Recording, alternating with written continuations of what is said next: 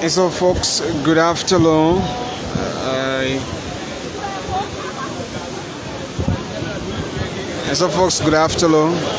Good evening, good morning. Wherever you joining from, the means of which you are joining us, we want to say a pleasant welcome to this live broadcast. A pleasant welcome to this live broadcast. We actually come to live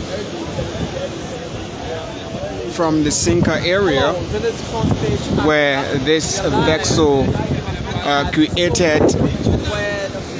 We actually come to from the surface beach where this vessel lost control while it's duty, and then it was pushed on this area on the south of the country where it is currently. And if there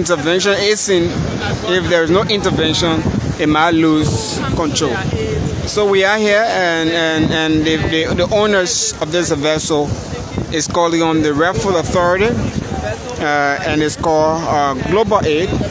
So it's calling on the government of Liberia and those concerned to come and intervene into this situation.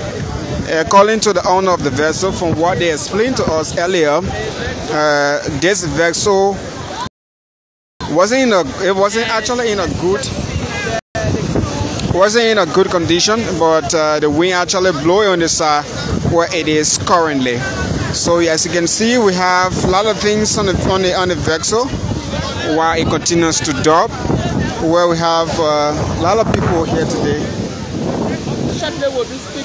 So we're going to be speaking with the owners of the vessel. As you can see, these are actually called attention with residents here in their number. So we're going to be speaking with the families of this vessel, and it's actually called Global A, a fishing vessel owned by Liberian. So we're going to speak to the family shortly, and they're going to tell us more about this identical situation.